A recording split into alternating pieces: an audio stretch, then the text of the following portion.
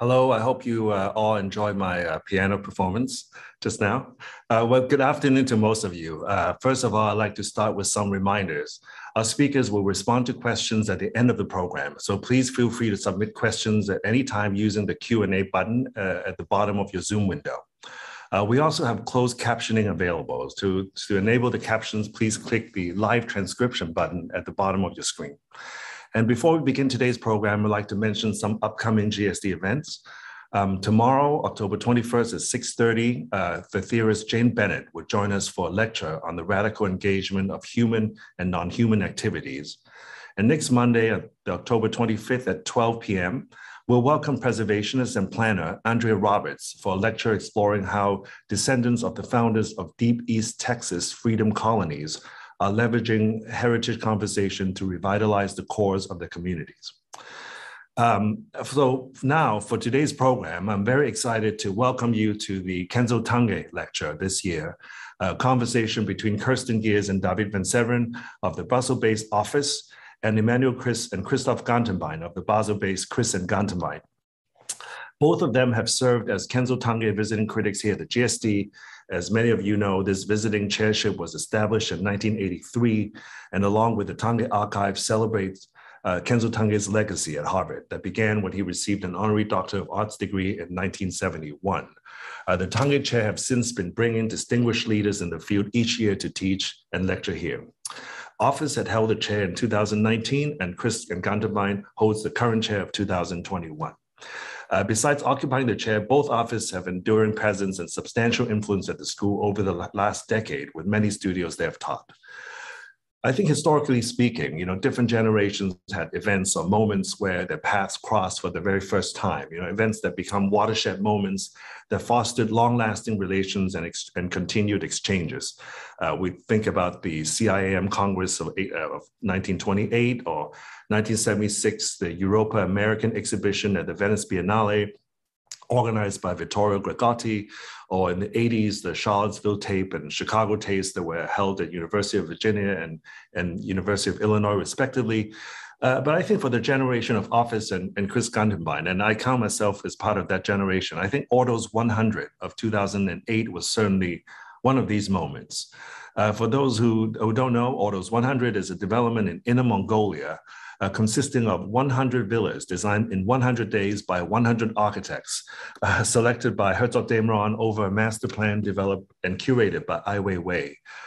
The architects were from 27 countries that included the likes of Vitaly Bawao, Amos, Tatiana Bilbao, Alejandro Aravena, Su Fujimoto, Barazzi Viega, Mass Studies, Productura, HHF, and many more. And it also included many of our GSD faculty like Toshiko Mori, Scott Cohen, the offices of Imanis Kim, as well as distinguished alumni such as Euler Wu or Iwamoto Scott. Although at the end, they were not built, I think Ordos 100 marked, for my generation, in more ways than one of these watershed moments. At the end, in retrospect, some of us think that maybe at the end, Weiwei's interest was less about the 100 villas than that 100 architects was in the desert for this period of time. And indeed, I think many friendships and professional relationships were formed. Many of us knew of each other's work, but we never had a chance to meet tete-a-tete. And I think Ordos 100 was one of these important moments. In terms of the background, I think both Office and Christ Gantenbein needs little introduction. Office was founded in 2002. Both studied at the Berlage, and they emerged to the scene with creating a series of projects of very different scales that ranges from furniture to houses to master planning. One could think of the houses from the early summer house to the recent solo house to commercial projects such as the Kortrijk Expo to the new office building there, institutions such as the Music Center in Bahrain, or infrastructure from the first bridge in Ghent to the recent Tondo footbridge in Brussels. I think two notable projects are also communication infrastructures, the RTS campus, which will house the Radio Television Suisse in Lausanne, and the VRT, the Flemish radio and television station that will be in Brussels. This practice has also combined academic research with teaching.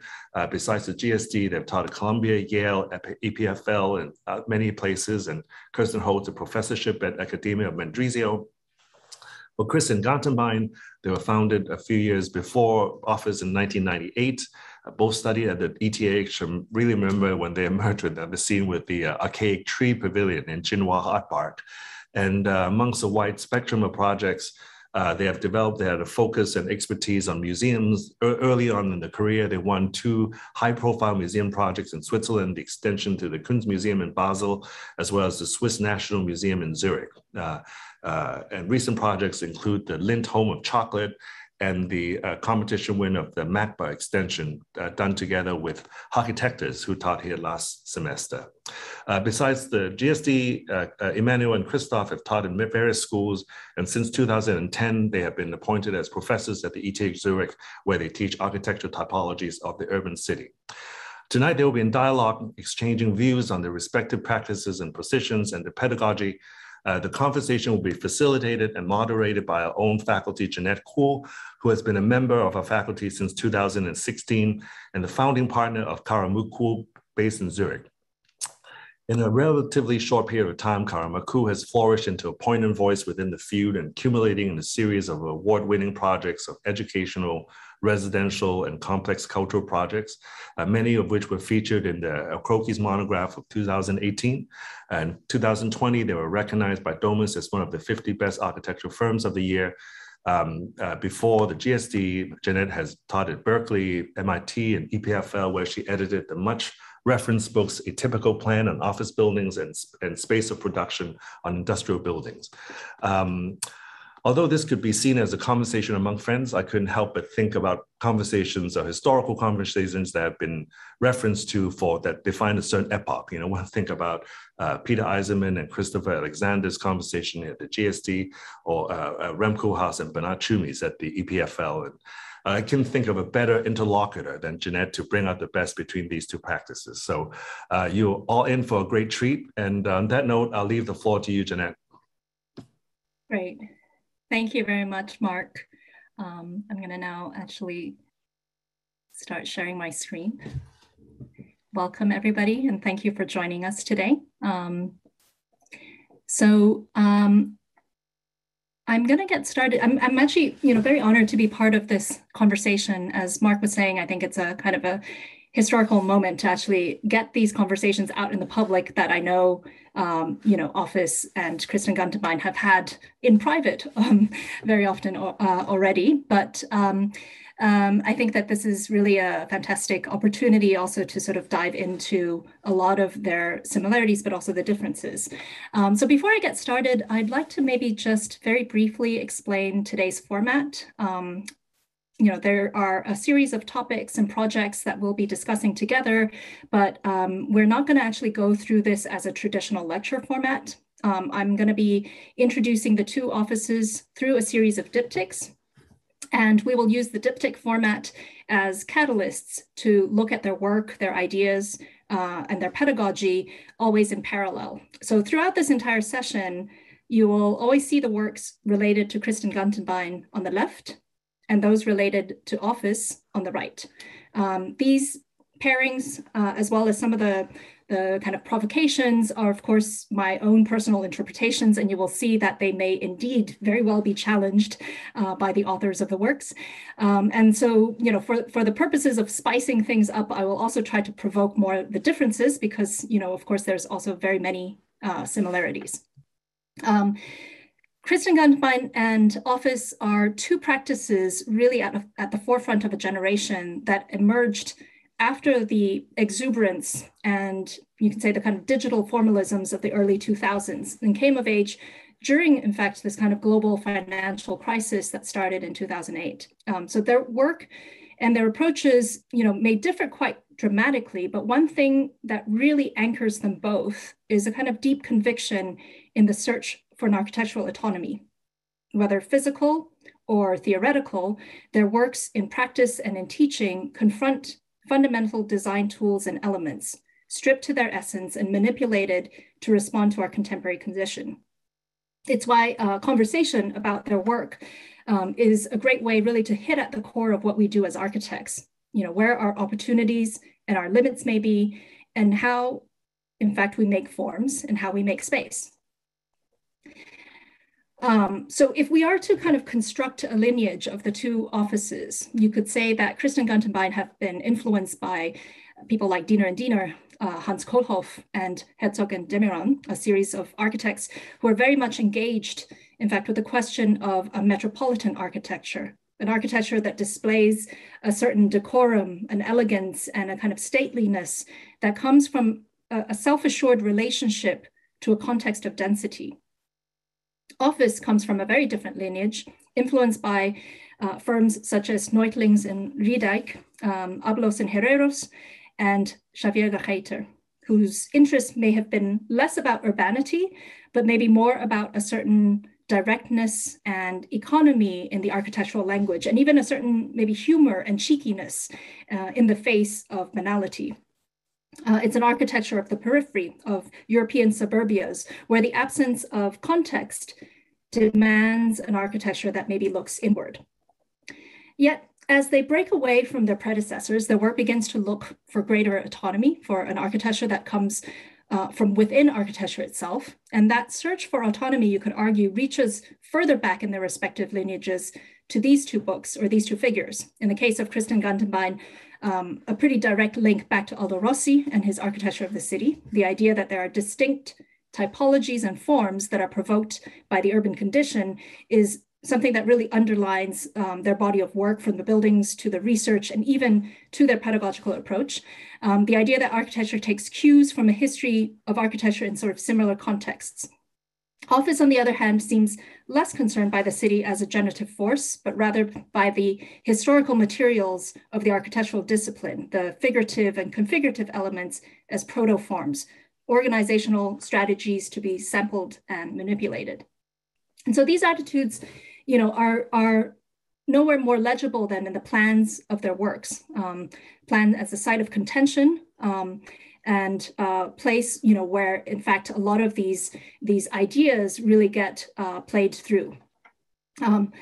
But you know, this of course the similarities sort of stop there. The Kunstmuseum Basel is a negotiation of a kind of oversized program onto a very tight urban site. So its genius is a kind of massaging of function, a kind of perfectly functioning plan into a beautifully specific form that sort of gives subtle inflections to the movements outside. Whereas, you know, Villa Bugenhout is, on the other hand, a very idealized plan, a play on the kind of 9-square grid, which is one of the oldest, you know, architectural plan types in the history of plans. Here taken, of course, to a new extreme of absolute evenness. And these same attitudes you can then find also in their predecessors, the inflection of the plywood house of Herzog and de Meuron, very simple, but a very defining gesture of a house that courteously bends for a tree. Or Casa Mora, whose rigorous plan of no corridors really rethinks a kind of you know, even field condition. So context here becomes also secondary. And so, you know, in this case, form is a very specific response to context or the lack thereof, whether as a tight urban context about the non-site of sort of Belgian suburbs and creating its own context. And these ideas, of course, are carried further into their later work, in each case responding to their economic and constructive contexts, and each time really pushing perhaps to opposite extremes the understanding of our discipline as a material and constructive one, but also, you know, in each case very much toys with our perception in the way that we, you know, share a kind of common history of associations with certain ideas of geometry and space. And, you know, again, at the heart of what they do really is the question of, you know, the kind of architectural project and what that means, a question of how and why we do what we do as architects. So today's conversation will really be to unpack not only the positions that they hold and the alliances that they make, but ultimately to talk about how they make those decisions. So I'm going to start actually maybe now by just inviting, you know, Kersten and David and Emanuel and Christoph to join us while we get started. Hello, Jeanette. Hi. Hello, everybody. Hello. Hello. Hi. So, It's you. It's so good to see you all. Hi. I didn't see so much, Emanuel. I see Ordos, but I mean, yes. nice to hear you in any case. So actually, that would be the first topic that I'd like to dive into. You know, Mark had already talked about that. I'm going to just kind of go into this. So just to kind of launch this first chapter of this discussion, I'd like to actually use your two Ordos projects as a kind of comparison. You know, Ordos, as Mark was saying, really was a kind of defining moment of a certain generation of architects. All of you guys were really at the kind of rise at that time, and really also that marked a time, in fact, of a certain sort of exuberance and star architecture in the early 2000s.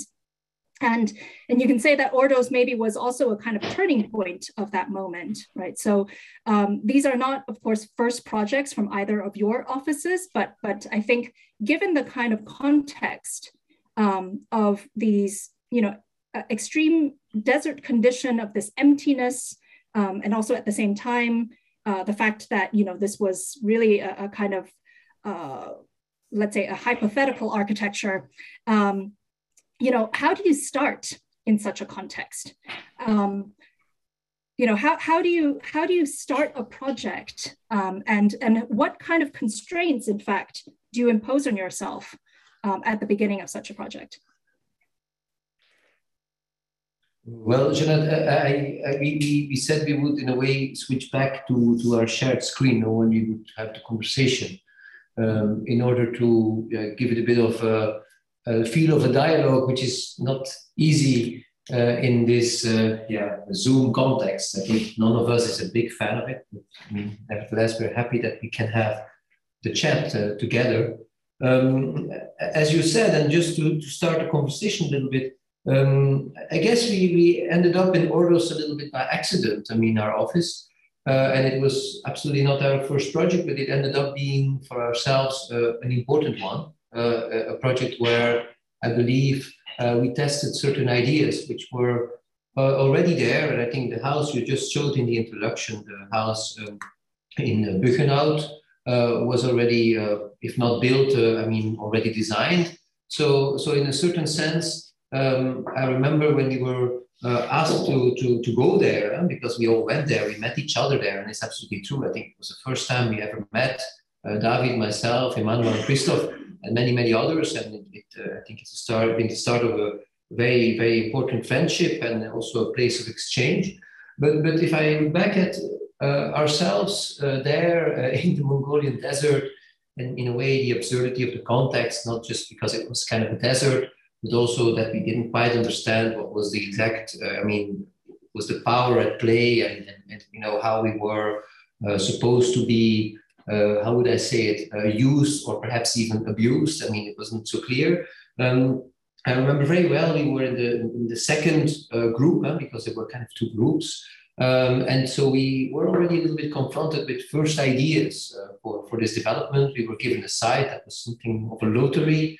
And I remember very well, we thought, wow, this is like a gigantic suburbia. And you were mentioning a little bit in the introduction.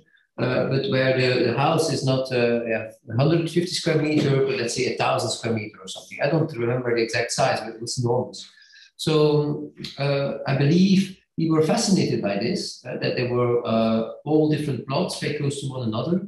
And at the same time, there was this very big problem of climate. So, you were dealing with a place which was very hot in summer and very cold in winter. So I think very quickly we thought we wanted to build something which dealt with kind of, building underground, because you don't see that so much in Saxo, but in the way this square is essentially underground, has no windows to the outside, only a court. And then this one idea, this figure, this room on top, which is even the servants' room, somehow to indicate, with the stair to it, to indicate, all the questions which were for us unresolved. It was at the same time a fortress, as it was an underground house, as it was a palace, as it was a kind of a reverie, like an imaginary place. And I think for us, in that sense, it became a very interesting project because it allowed us to to put forward some of these thoughts which have been haunting us ever since. You know, this enfilade, kind of the organization of a space, a building which has essentially no, I would say, functional logic, but it's just a set of rooms and which can be inhabited in many ways. Yeah, so maybe just to kind of take that on a little bit is that I feel what's striking is that both projects are in fact courtyard houses, very inward looking, right? Very much about sort of turning inwards, but dealing with it in very, very different ways. Though both, I would argue, is also very much plan driven. So I'm kind of curious, and maybe, you know, Christoph or Emanuel, you can also jump in on this, is that I'm curious in terms of that approach. What is it about the plan? Because it's also at this time, at this moment, I feel like that there was a kind of resurgence as well in the interest of really a plan-driven type of architecture, where we start to see the configurations of, let's say, architectural space making really as a manipulation of the plan. And in your case, of course, very much like that as well, through the ideas of these sight lines, and that essentially get broken up. So let's say the kind of contrast of the plan to the actual spatial experience and what that actually means.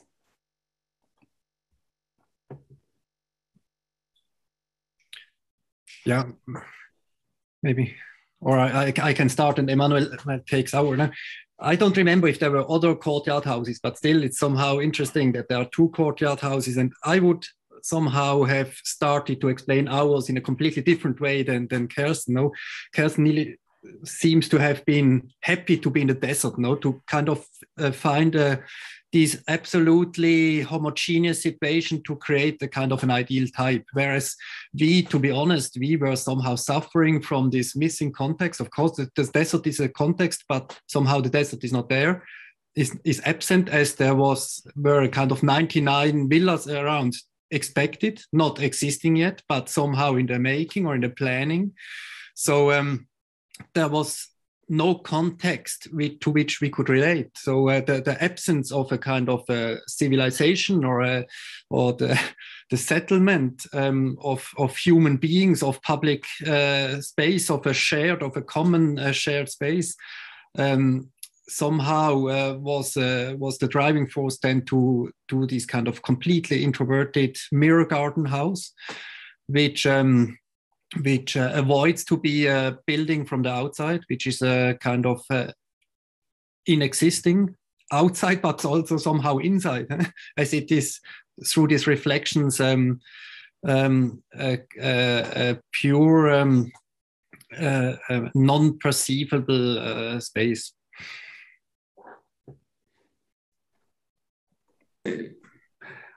Yeah, it's true. In that sense, we were pushed into a sort of an immediate crisis. And also you would understand, to come back what has been said before, this Ordos experience was as much as it was about architecture or a dream of a new suburbia, it was really about these 100 architects or architectural offices to meet, and maybe to a certain extent also to compete, you know.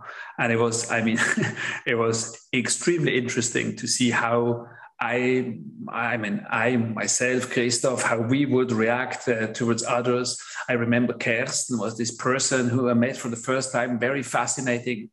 Kersten, you were talking so much and so fast. I was like, this guy is crazy, you know. And of course, it was also about just who is the most present in a way, you know, in a very nice and also friendly way, but also in terms of content. And somehow, maybe I'm speaking for myself, we also felt a bit like intimidated by that unclear over-presence of all the others. And that might have led to this introversion. And as Christoph was describing, that then there is this scattered plan. And you, Jeanette, you were referring to the culture or the predominant role of the plan. It was a moment when we were very interested in working odd, broken geometries in plans, but always, as you mentioned it earlier, it was somehow related to a specific condition of a very specific site. For instance, our house in Project Volta Mete that we could develop at exactly that time was a research into the potential of geometry in the framework of a typological principle. Whereas then the Ordos was somehow the negation of all that, and we were very fascinated. And it was not a negative project, but it was somehow trying to test the limits. And we were telling ourselves it's more about almost erasing that idea of context. And we were telling ourselves, once you're in that courtyard and you have this mirror cabinet, as you, Christoph, was calling it, you would have the endless space of the desert of Inner Mongolia, something like that, you know. And I don't want to become too anecdotic right here, but it was interesting that Ai Weiwei liked Kersten's and David's proposal, I think, from the start. Whereas in our case, that attitude of breaking the space and maybe also putting into question the domesticity of it was something that was very irritating for Ai Weiwei. So we had a very interesting conversation on that as well. You know? And it also led to variations of that principles ultimately. I'm curious also because there is a very, there is a certain specificity to the plan that you would think there is a specific reaction, these kinks in the outer form, let's say, was responding to something specific. And I'm curious if there was a neighbor in which you were reacting to or how those decisions came about. This is just an offset of go on. No. And I even would leave David speak, but just a very short, very pragmatic. It was a two-phase thing, right? So you did the first proposal, you saw the proposals of the others, and in the second visit, some people took or did not take into account their immediate neighbor. I do have to admit that, and Emanuel was right, it was funny. It was like you went back to school, so you got a little paper with your kind of the good and the bad points of your project, right? We got a little paper back from Ai Weiwei saying, very good, that was it. I mean, so we decided not to change anything anytime. So I guess, well, we never change that attitude, really. Sorry,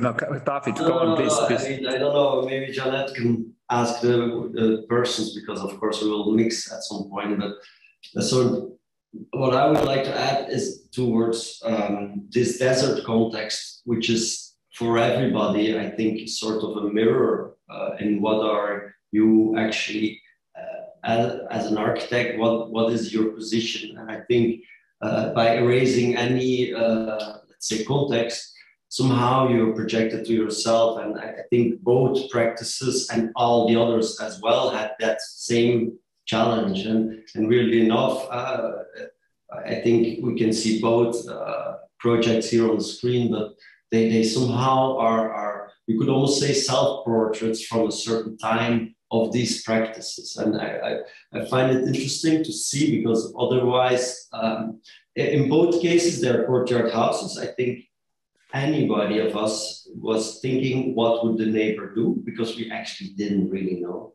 By the way, I think we were next to Mark and Sharon, if I remember well, but we didn't have an idea what Mark and Sharon would be doing. But so you were a bit afraid of a kind of a theme park of architecture where everybody was shouting the loudest, or the putting an enormous signature somewhere there in the desert.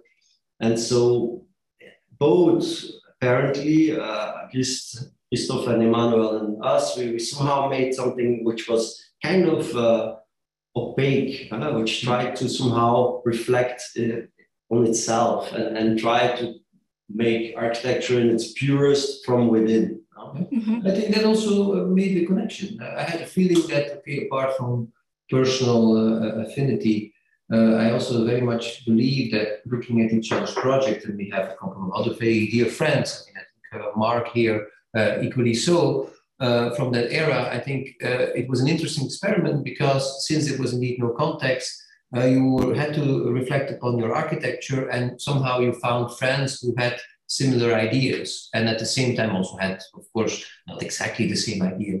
I remember that we even back then discussed the fact that both were courtyard houses, and in a way had similar interests, but had another form, and indeed had an interest in the plan and presented it as a plan and so forth. Absolutely. Sorry, just one half thought to add, which I think is very nice and true what Kersten just said. And in that sense, I mean, but I don't want to, we might come back to let's say teaching and pedagogy maybe later, but in that sense, I mean, this was the greatest design studio ever, was that problem that Ai Weiwei was somehow giving to that whole generation of us, this eager architects at that moment, because it was so radical. It was so radical that it was really hard to take position. And as David was saying, you confronted with yourself. So as a psychological and cultural and ultimately political experiment, it's still quite striking, I believe. And it's nice to go back to that because it feels like history. Absolutely. And I think that in a way, it's kind of the purest snapshot of where you were at that moment. And I find it actually curious that, Emanuel, you said that you guys, in fact, were struggling a bit, because I do think that your architecture is so much about that context. I know that recently we had a conversation and Kersten was, mentioning that he thought, maybe you guys were like urban architects wanting to be suburban there, and that they, as office, was actually the suburban architects that are aspiring to be urban. And I thought that was actually a great way of sort of putting it with that particular project. So I'm actually going to share my screen now and share with you guys a pairing that I thought, well, since today, it is the Kenzo Tange lecture, we probably should look at a Kenzo Tange project together. And this is just, of course, a kind of provocation. There's Kenzo Tange on the left, which I've put in the camp of Christ Gantenbein, and there's Shinohara's house on the right, which I'm putting in the camp of office. And it's a kind of a short comparison. You may not know these projects, or you may already know them. Doesn't really matter. I'm just going to flip through a couple of images of this. In a way, what's interesting is that both of these houses were built around the same time, and in fact, they're maybe just 5 or 10 minutes away from each other. Very, very similar, let's say, in terms of just overall, strategies and relationships to the ground, to the outside, but very different if you start to look closely. So, you have the Tange house, which is all in wood, where the tectonic of the assembly of the wood really is sort of driving that aesthetic. And you have Shinohara, which is a kind of hybrid construction. There's concrete-filled steel channels. You could even argue that tectonic was maybe secondary and a kind of a simplification as a means of challenging a tradition. And then when you look at the house, also there's some pretty major differences, right? Again, the Tange house is very much based on the tatami modules, very rigorous in the way that it deals with that idea of the module and the space making. And in the Shinohara house, a kind of reduction of the plan. Really, the one thing also that maybe is jarring is you see the two paths. There's two exterior paths that leads to the house. The Tange one keeps the plan pure, and then the Shinohara one just, sort of drives through the middle of that ground floor.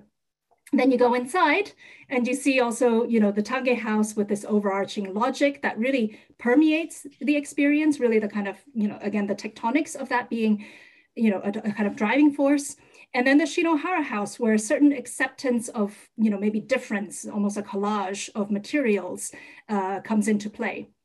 And so I'm going to just, use this as a way of coming into the next kind of question of conversation, which is, what about the question of materials? When should the question of material or materiality come to play in your design process? Or when does it come to play in your design process? I'm going to stop sharing this for a minute unless you guys want to have this on the screen.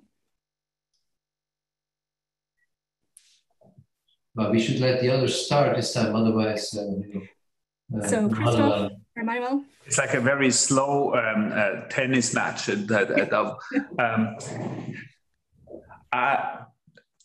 Mostly, please, Christoph, interrupt me immediately. And we are not sitting next to each other, so that's a bit tricky. But for the tennis match, I mean, but material comes relatively late. It is. It's not. That's very honest. Let's say reflection of how the design process, you were mentioning the context. I don't think it's so much about the context, but it's this tension between the general and the specific. So that space that is created through a presence of a given context. Also then our projects are in that sense very scenaric. This is always about the story and the narrative first, and that leads to an urban figure, even if it's a small house.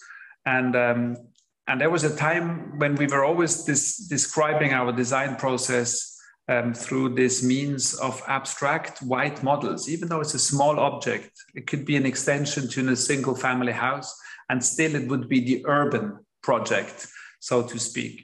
And only then, at some point, once the figure, the volume, the type starts to take form or become or it gets articulated, then the question of materiality would come in. So we hardly ever conceived the building where the material was a given from the start. I think that doesn't exist in Christoph Gantenbein's work. I might have forgotten the most important, but even Landesmuseum, you know, that concrete sculpture hasn't been always concrete. There were moments where that project was even imagined in a light, and this is our secret, maybe favorite alternative to the Landesmuseum, the undulated Eternit, this fiber cement big shed, you know, it could also have been light. So the materiality is something that follows the story. It's never really informing the structure and the type of the building. Or am I right, Christoph? I mean, it's not an oral exam here, but it's still. No, absolutely no. I think the typology is a solution for a task in a concrete situation, and then it finds its further development into construction, which is of course completely different from ancient times when somehow the material was a given. There was no discussion whether you would build in stone or wood in a certain place. It was there. No? Whereas I think kind of interesting is what's kind of interesting though in your works, you know, whether it's the Landesmuseum or also the Kunstmuseum in Basel, there seems to be a kind of way in which all the materials come together to present really a kind of unified presence. You know, sorry, no, Shannon, pardon. No, I was just about to think, I mean, it's a very rhetorical use of material. And given that obsession with this idea that the project is establishing a dialogue and relationships at manifold levels with its surrounding. And this is not just this, it's not just the physical surrounding, it's a sort of a broader sense of a context probably. So the material is used in a very rhetorical way. And you were saying, it's a combination of things. It is about finding the right tone for that specific constellation. And we were then referring very often to a crossover strategy where we would use different connotations. So again, it's almost about the semantics of material and not so much about the construction and the tectonics in the first place.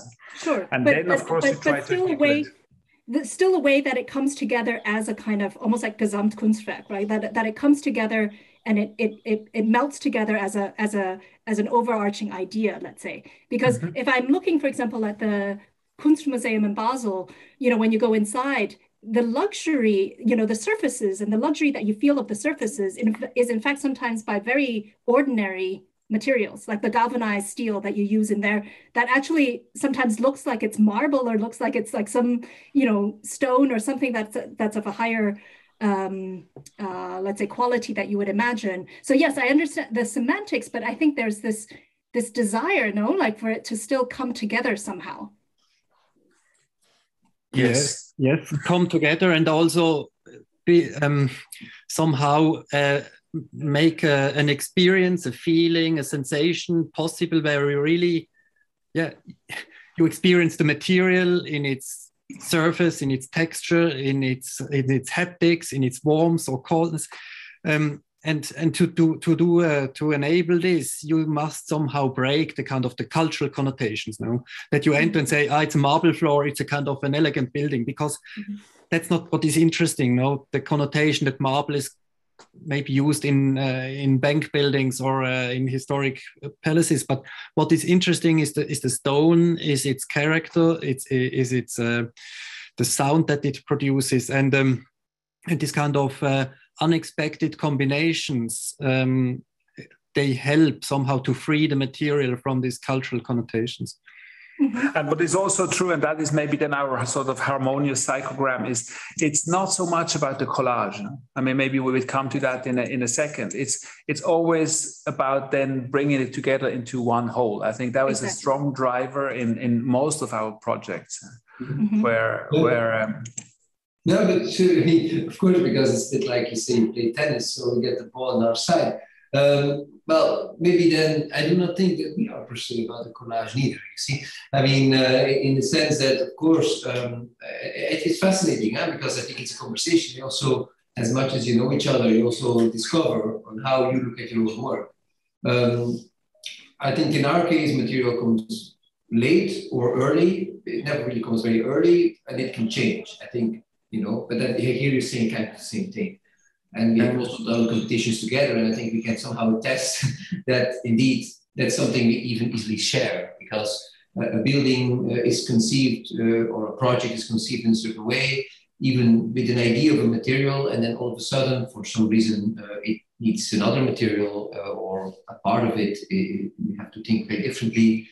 And I do not think that creates a crisis, even later in the process, where a project, I don't know, due to shortage of a certain material has to be rethought in another material, or due to, I don't know, a client who changes his mind on that matter.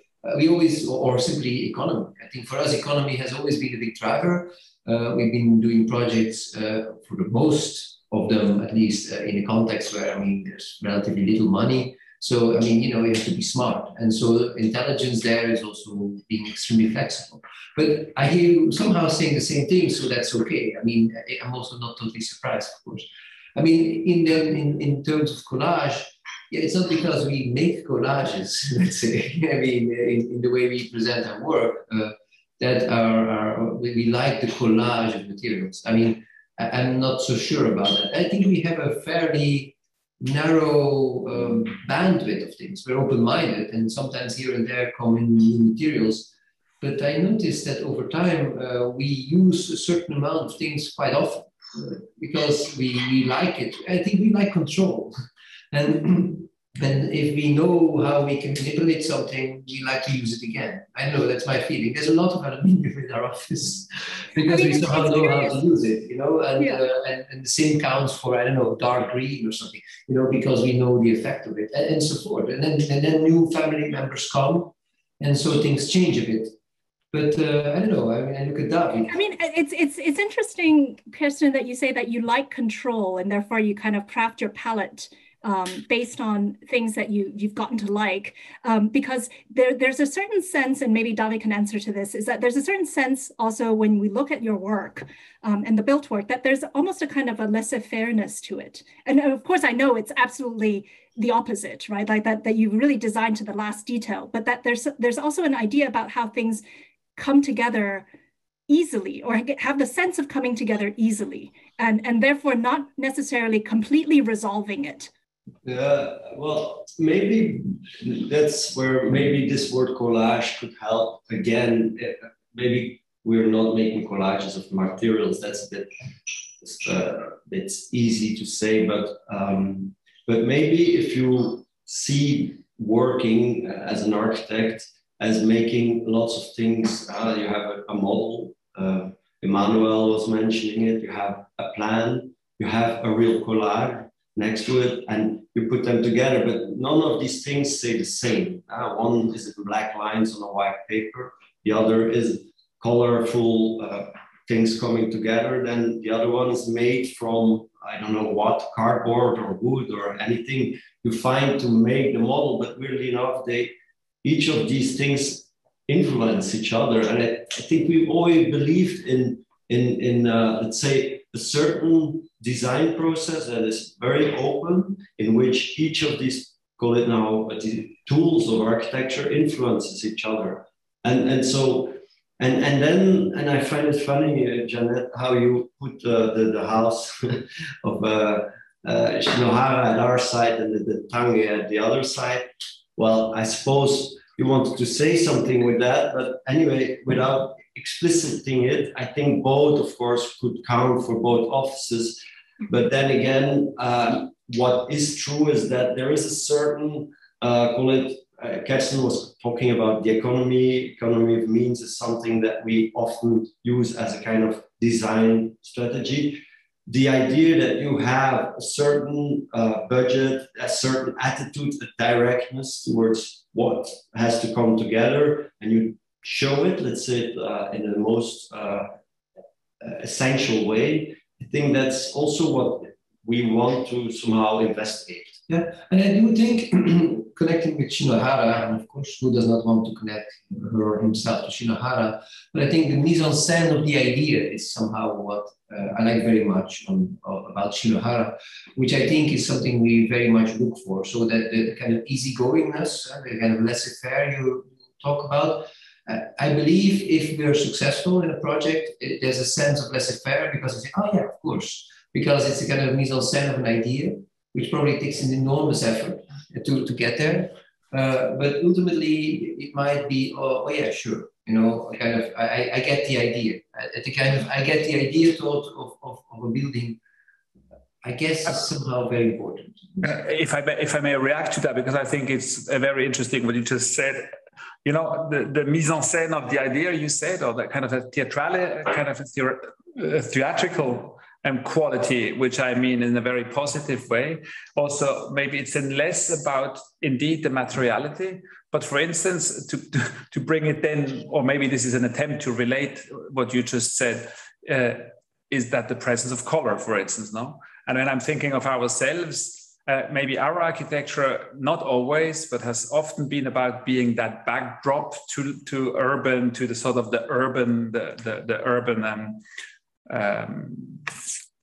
collective. So somehow the buildings being dark and gray, which one can debate, but very often it's about our obsession with the gray color or the gray tone in different shades. Whereas the presence of color and the very strong hierarchical also constellation of things that are very much put into the foreground by the means of color, for instance, and others that are more like disappearing. That's a different attitude, which I think is very interesting to speak about, because you were relating to that idea that actually the presence of the mise en scène, the putting on stage somehow of an idea, and no, but it's interesting that colors and material relate ultimately to that attitude. Yeah, sorry. No, Emanuel, although I'm trying to, so we try to turn it into conversation, meaning, no, I relate to that. I think you're quite right there. I mean, but you see, since we have been exchanging so much in the last years, we go and see your buildings, and of course, vice versa. And yeah, and we also, I mean, I find it interesting the way Jeanette was talking earlier about your Kunstmuseum, galvanized steel entrances. And I remember very well even going there together and being totally fascinated, you know, because for me, this was conceptually, I say, super radical. You know, you have this building, which is in many ways a super, I mean, say, elegant building in terms of materials, very rich in terms of materials. And so you have these kind of galvanized doors, and you forget that they're galvanized because you're so not ready for them to be just galvanized that you just take them as something really fancy, you know? And I think that's super powerful. And that's where I think you have a moment where, although the way you guys materialize things is perhaps quite different or slightly different from ours, that's a moment where we totally touch, you know? And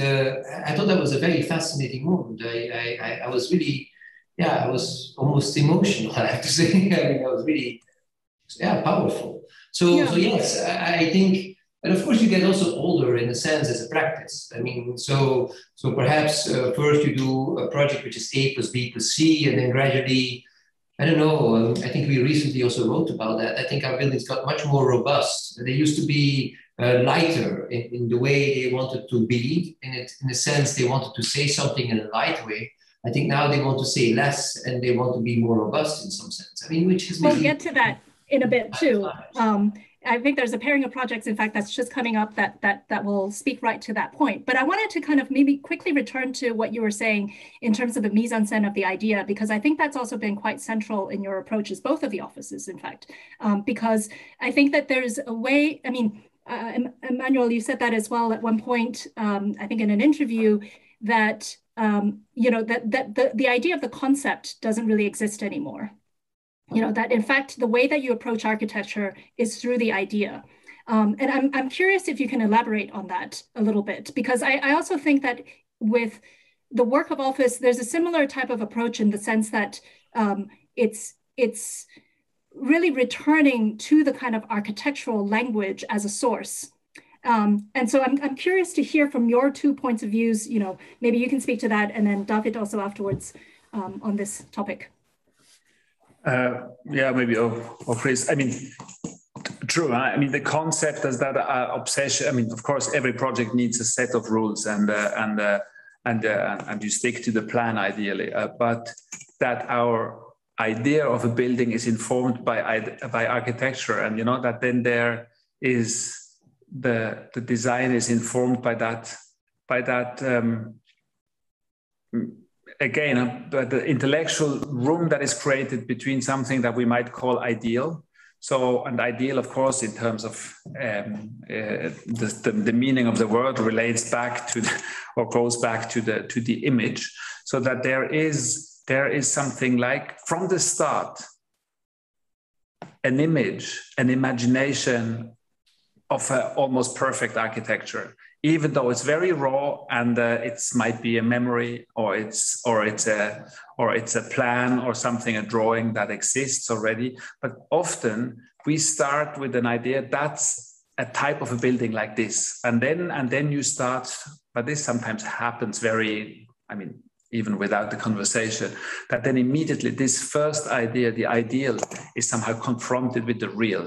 And then there is the resistance, there are the obstacles, there is the challengers. And that then makes, from the start, it's architecture, but the finite product, the final form, might nothing have in common with the initial one, but it started with architecture from the start. And I think that's maybe a difference to something like a concept in a more abstract way, where I would speak of, let's say, patterns or structures or different strategies of translations. I think also when we were students, it was still common to many that you would look, I don't know, at a leaf of a tree, and then this would inform a formal pattern, and this then ultimately turns into a structure and into a three-dimensional space.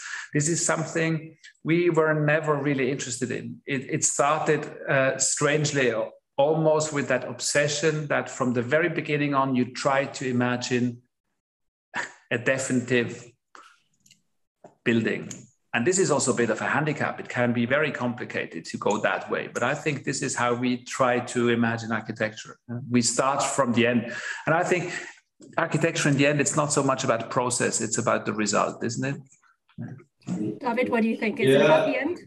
Well, maybe just from the other side, I would even say it's also something where we come in a way from a slightly different context in terms of ancestors. You showed them before, so you have more the Swiss context, and then you have our context where you have even brought in some Spanish flavor.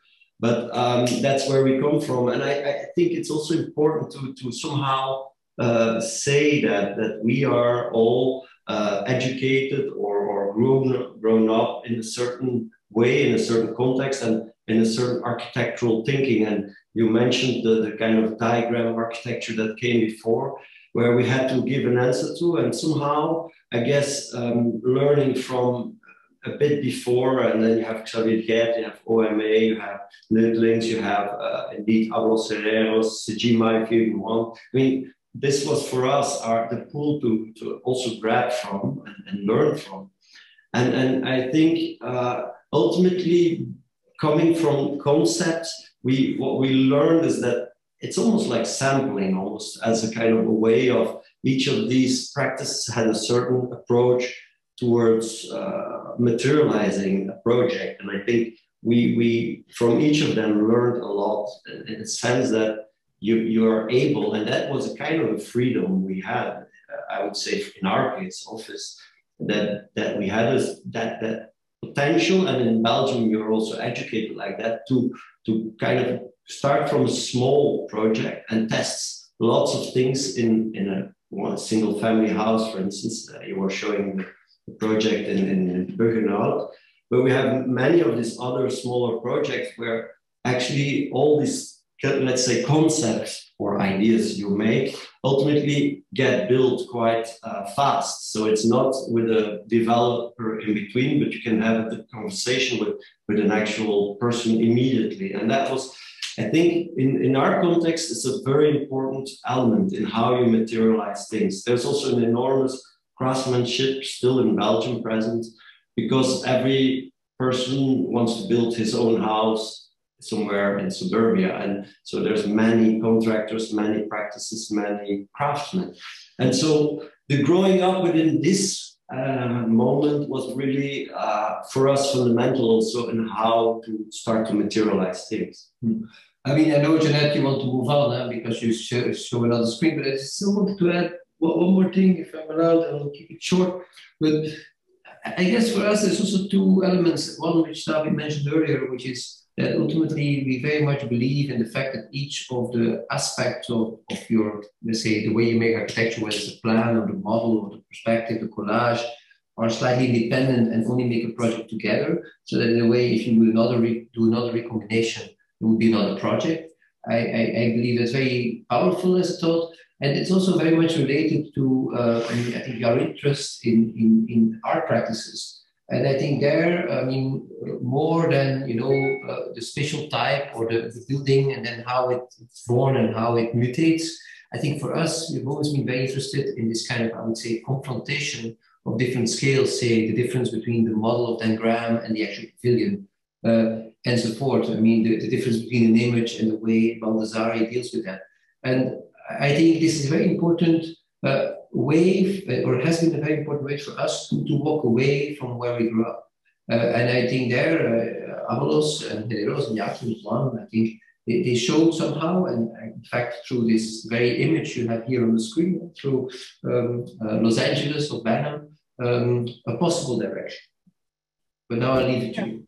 Yeah, no, that's actually fantastic, because I think that, in fact, what's interesting, and Kersten, you were kind of hinting at that earlier in terms of the arc of your work. And so I kind of wanted to end here with your projects before we move on to briefly talking also about the pedagogy, is two projects that you currently had. And, of course, when I was thinking about Banham and thinking about which books related to each one of you, I had it in these categories, meaning I thought first of Christ Gantenbein with the architecture of the well-tempered environment, with all the kind of sustainability projects that you've been doing, recently, and then of course Office with the Los Angeles for ecologies, and of course Banham is now coming really into the forefront of discussion again with the kind of ecological thinking and environmentalism.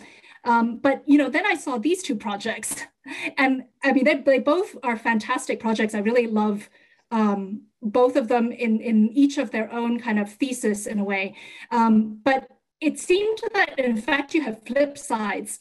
And that's the thing that I wanted to kind of posit here at the end, is that it seemed that if I didn't know better, I would say that the one on the right is Christ Gantenbein and the one on the left is Office, based on, your previous works, let's say, relatively similar projects of typology, let's say, but in terms of the expression, in terms of the way that you engage with materiality, with the image, let's say, of the building.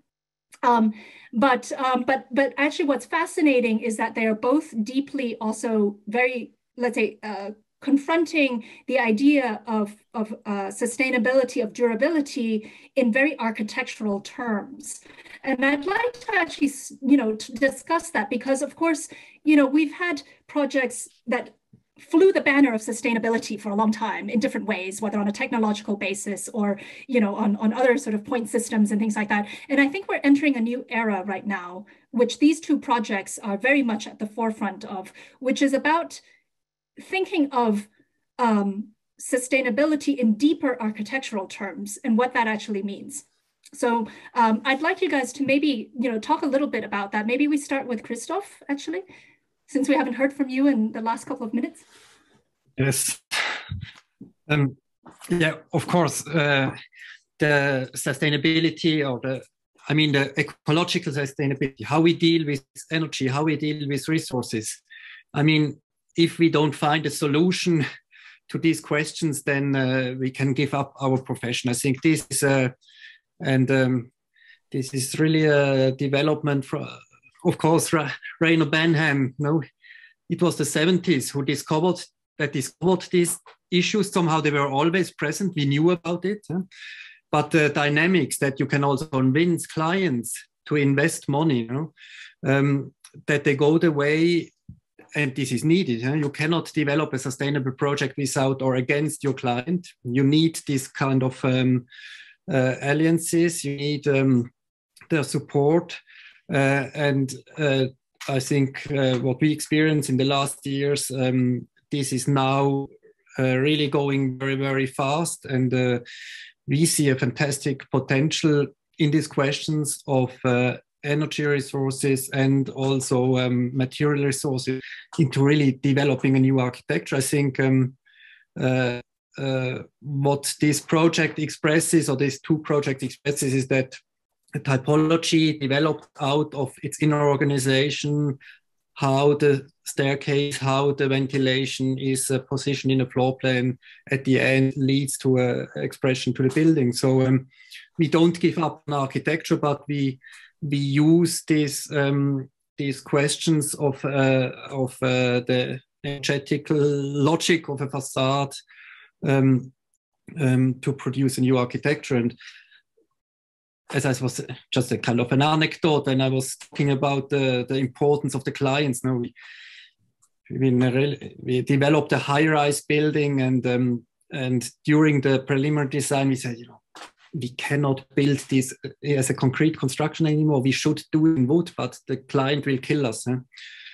And this was how, and by presenting it to the client said, yes, we do it in wood, because this is a completely new situation, and we could rework the project also on a typological level, on its expression, thanks to a kind of the innovative character of these new technologies, because they ask new questions. No, they provoke new problems, and you need problems to kind of develop an architecture. No? Without the problem,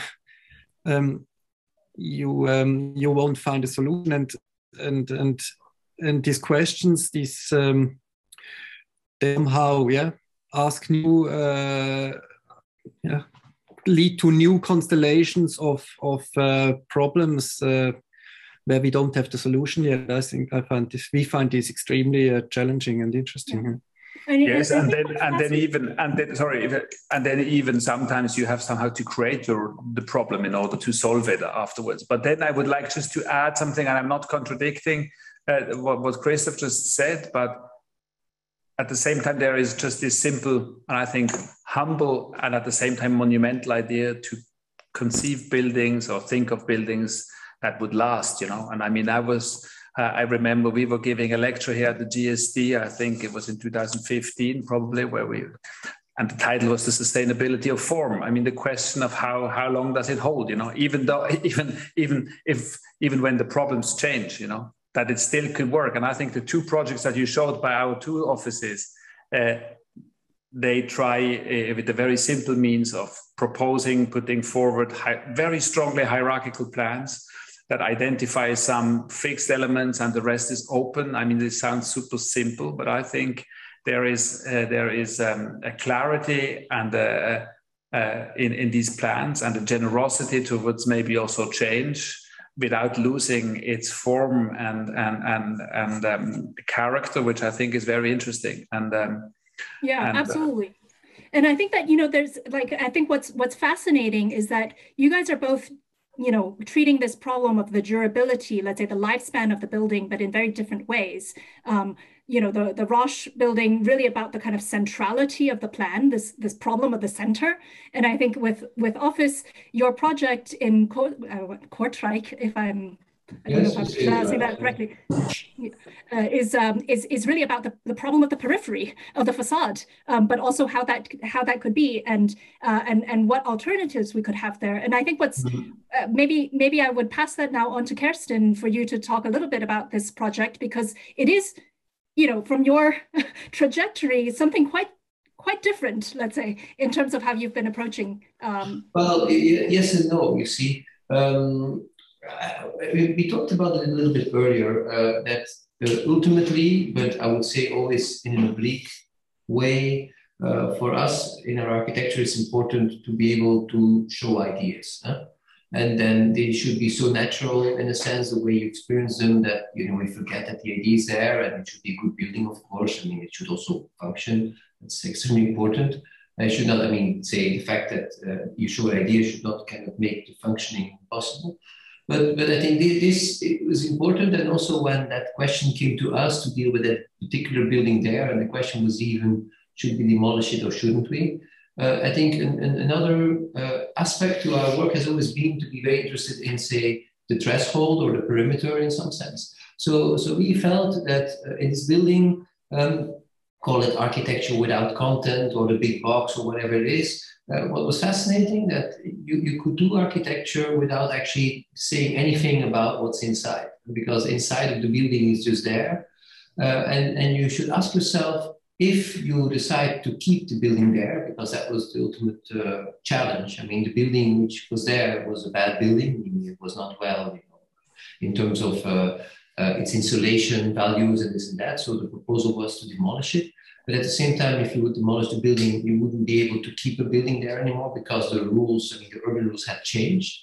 So we proposed simply to make it, I would say, almost like Flintstones-like version of a building around the existing building, to show the consequence, but also to turn it into, let's say, an architecture without content, which deals with all these aspects of how much sunlight and how much ventilation and all these vertical elements you see. So-called the columns of the buildings are not columns, but they're actually ducts of the machines which we put on the roof.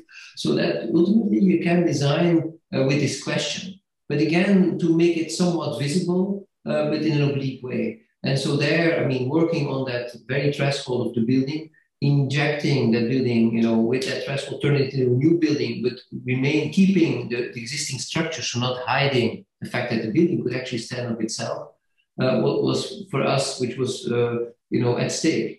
And so there, it's not to us to say whether it belongs to our other architecture or not, but it feels totally as a natural member of the family.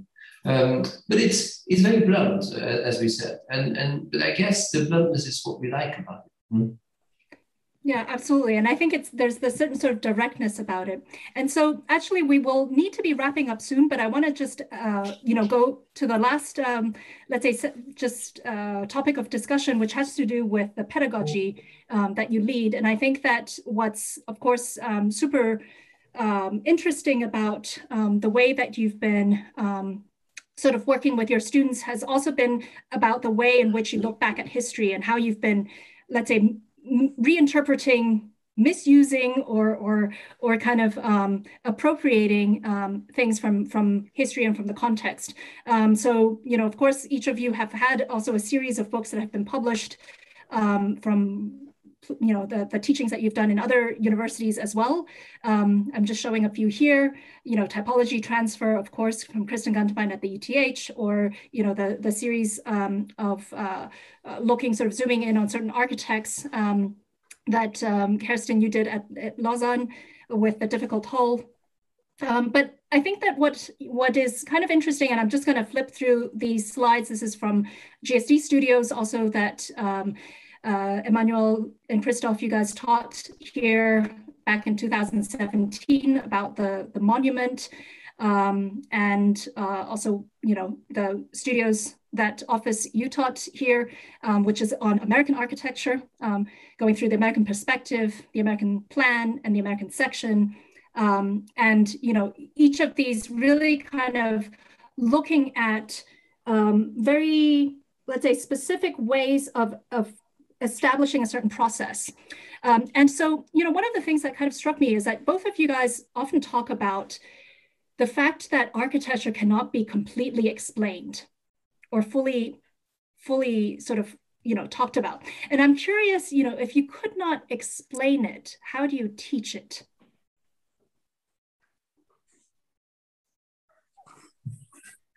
I'm not so sure. I'm not so sure whether we thought it cannot be explained.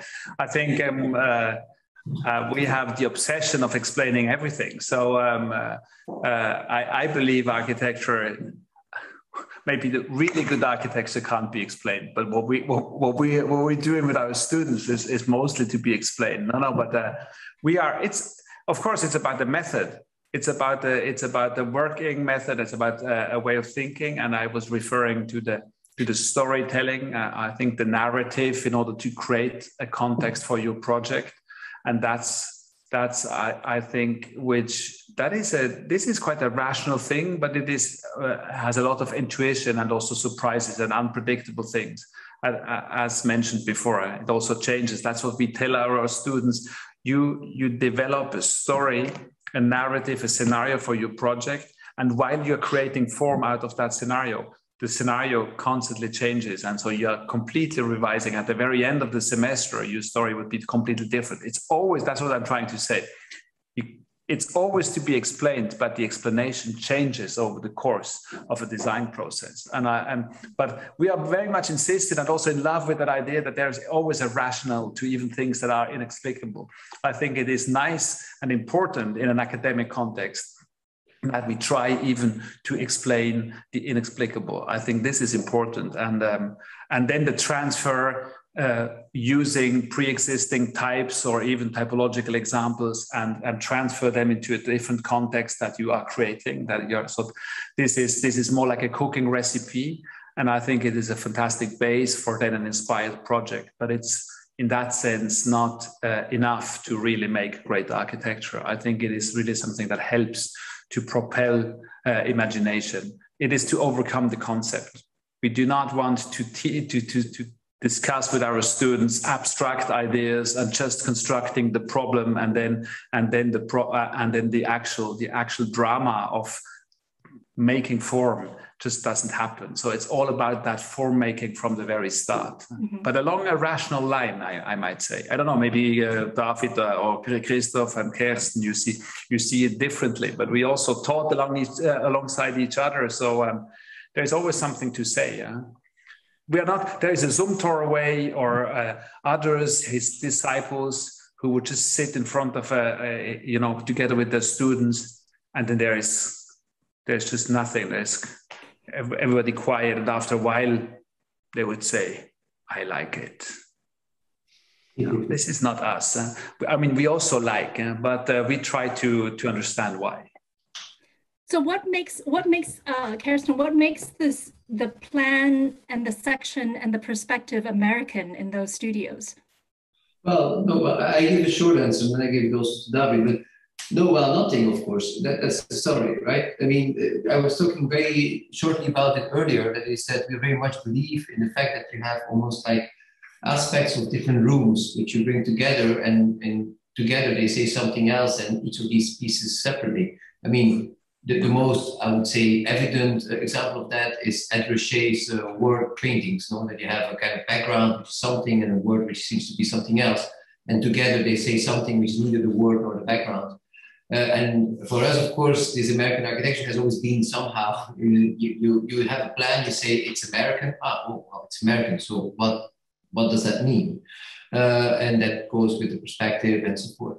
So I think we've always been very interested in confronting these elements. I've been forever fascinated by the typology transfer, which is you take something, you move it somewhere else. I think it's absolute genius.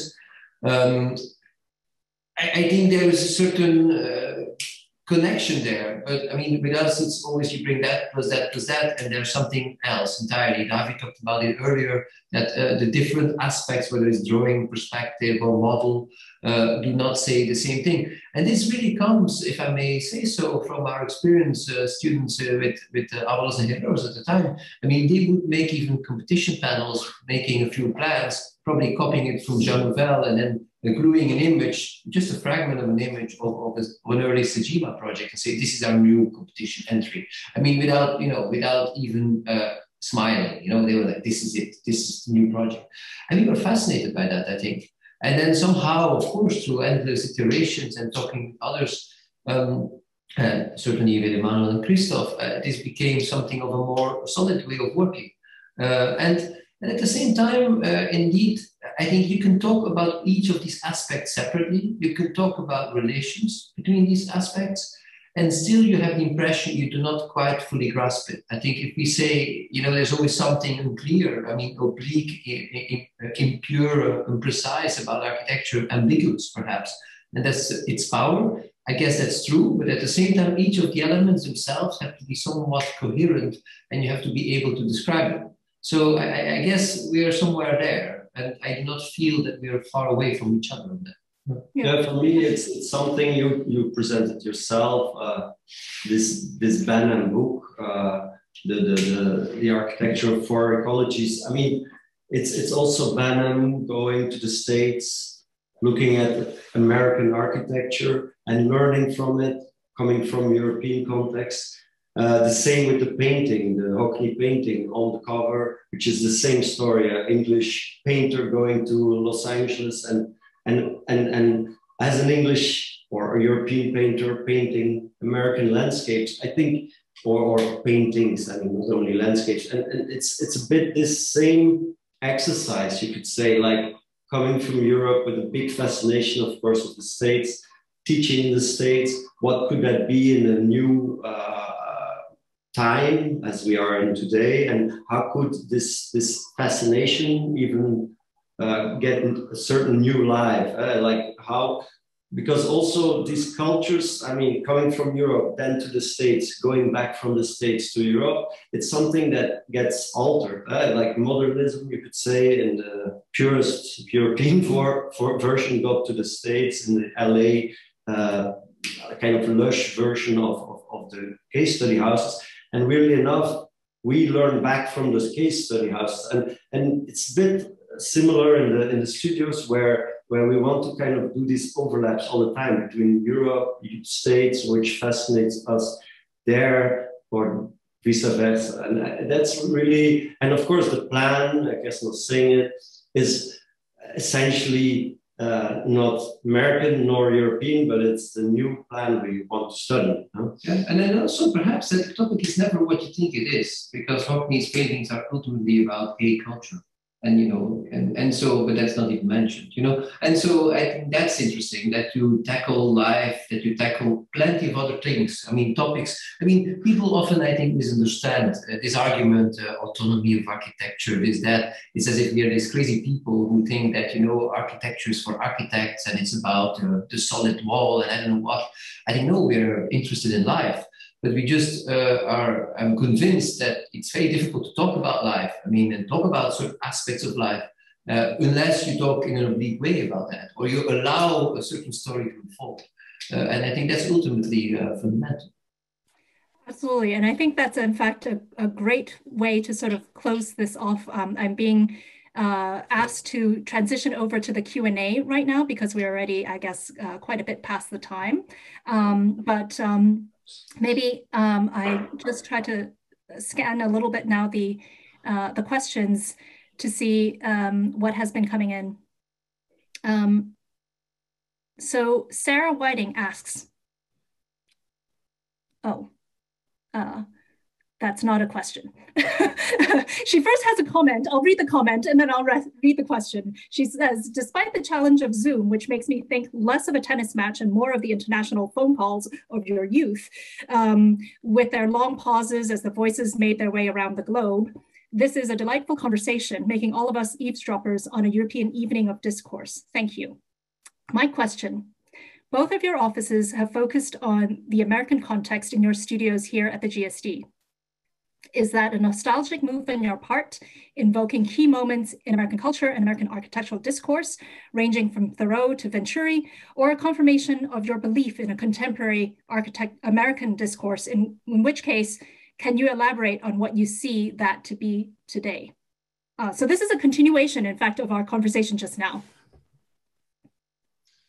Very good question, Emanuel. What do you think? I was tempted to say a transfer, which is, and David was also describing it, and you were referring to Rainer Banham or to yourselves or to all of us. We're going somewhere. So a transfer needs a destination. And I think this is really, it's about also maybe a room or a place to project things onto, and we took the GSD. Maybe this is in a sense maybe nostalgic that we still feel natural that we consider the GSD, even though we now all meet over Zoom, we still consider it a place, and somehow our ideas or our questions or the problems that we are trying to tackle, we somehow maybe related to that place, which is the school, which is Harvard in this case. And but of course, again, the general and the specific. Ideally, we find the questions and we make projects in the context, the American context, that ideally reach beyond the US. You know, when we was trying to tackle or to grasp the problem or the fantastic topic of the monument, you can say it's super American, but at the same time it's maybe the most archaic problem of architecture. You know, is it possible to think of monuments nowadays, and especially in the context of America at the time, which was 2017, which still was the Trump era, and so it was very inspiring. And the transfer, again, it needs that distance. It needs a destination where you go to. Otherwise, nothing happens. And that's maybe why the American context is so important to us. And I still feel it's very inspiring. Yeah, but I do find the question I find interesting because, of course, the first bit of the story is an easy one. I mean, because we are European architects, you go to stage, you look, you take, you know, I mean, it's kind of these false friends, you translate, you mistranslate, you appropriate, and so forth, which I think is a relatively easy one. And I do not see a big problem with idealizations, as long as you're aware of that in some sense. Now, the second part of the question to me is an interesting one, and it's much harder, at least for myself, to answer. That is, you ultimately want this to bounce back, right? I think our presence in a school like Harvard, I mean, should have its effect to a certain extent on the American architectural culture. And then I believe that that's very possible, because ultimately it's a way of looking. No? It's like, look at this and don't look at that.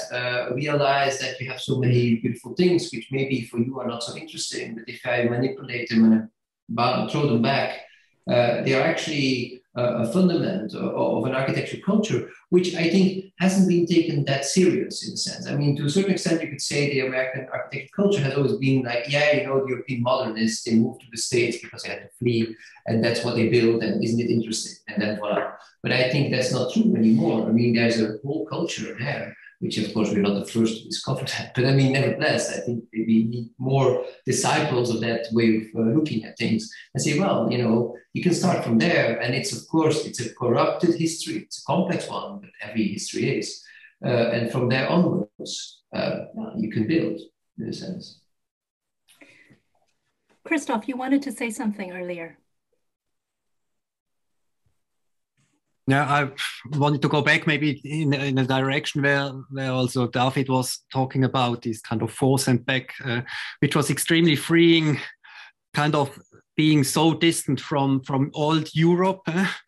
And in this monument semester, which originally we wanted to go to Rome, and then we couldn't go to Rome for technical reasons, and we went to Washington, no? Which is such an incredible project, the city, and of course modern America, which is such a radically modern democratic idea, America at the time, but it somehow used architecture of the ancient times, no? The classical architecture, no? Rome, the capital, even Jefferson's sketch of the river called Tiber. So somehow this kind of it offers this scheme that we apply also in our teaching, that the question, we have to be radically modern, no? And America teaches us to be radically modern. we have to face the problems of the year 2021, socially, ecologically, politically. But the architecture we do must be informed by history. Huh? And I think this is a big, huge lecture that also the United States and the culture of the architecture of the United States can teach us, as we see how successful it was. And we might also, this is maybe a bit bold, bring back somehow this strategy of appreciation for a historic heritage of architecture that can be used also to be used in contemporary projects. Excellent. So maybe we go to the next question. This is a question from Joni Tom. She asks, clients often have just as much of a role shaping projects as the physical site. In the absence of notable site features to respond to, they provide context and pushback on the autonomy of architectural ideas. However, they are rarely directly discussed or acknowledged as contextual forces in these sort of academic settings.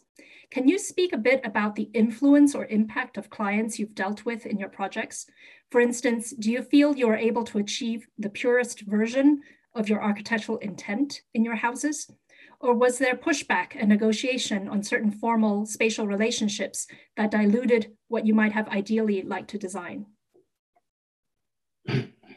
So, well, this is, well, you can give a very long answer to this question, but then at the same time, I guess the best architecture is made, and I'm sure we can all confirm somehow, with the client that is very open to many discussions and really, I mean, indeed, as was said in the beginning of the question, it needs a very good client to also make a very good project. So it's always a kind of collaboration between, of course, the architect and the client. But then again, I mean, how can you steer that? How can you deal with that in different ways? I suppose everybody has his own style, to say so, and I think we often say somehow, and so you have the idea or the concept or however you want to call it, and a certain goal, and somehow you could say you have to also always choose your fights, right? Be very intelligent about which one is important for you and which one you could somehow leave out, and that ultimately by choosing the fights, right, you can also steer the project, and it gives you also certain surprises that you wouldn't be confronted with without the necessary fights to take.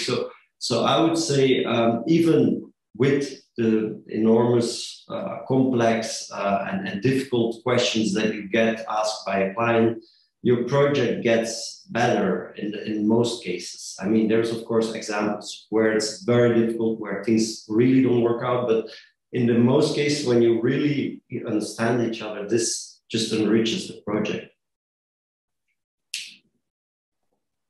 Yes, so I've just been told that I should be wrapping up this session. It went by so fast. I thought I had another hour to go, and I really wish I had, because this is a really fantastic conversation. And in fact, a lot of the topics, I had to cut you guys off. I'm really sorry because of the time limits, but I hope we can pick this up again at a different time. And thank you so much for spending your evening with us today. Evening, because you're all in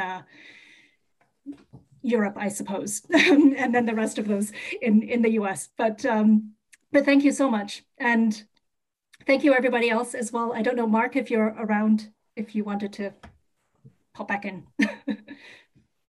Thank you for Office and Manny and Christoph, and thank you, Jeanette, for really a wonderful conversation that you've instigated. I think there's so many things that was exchanged that could be unpacked. So wonderful. Thank you, everybody.